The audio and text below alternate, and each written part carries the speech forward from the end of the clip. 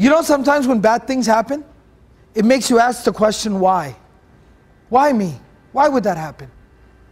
Well, at the end of the day, if everything belongs to Allah, if this belongs to me, this belongs to me.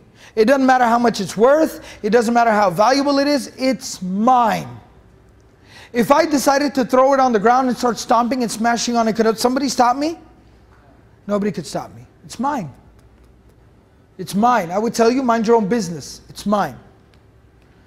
So similarly, when things happen with us, we really don't even have the right to ask, why?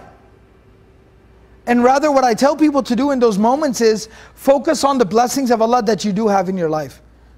Whenever you feel like being ungrateful about anything, you want to complain about anything at all, I always tell people, I say count 3 blessings of Allah, right then and there. And it doesn't have to be some huge, profound blessing of Allah.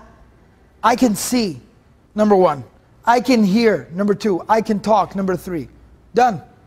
I have no reason to be ungrateful now. I just took away my reason to complain. I got nothing to complain about. Right on top of my head like that, I can count 3 reasons why I'm grateful to Allah. We are one ummah who should stand with each other through all the highs and lows.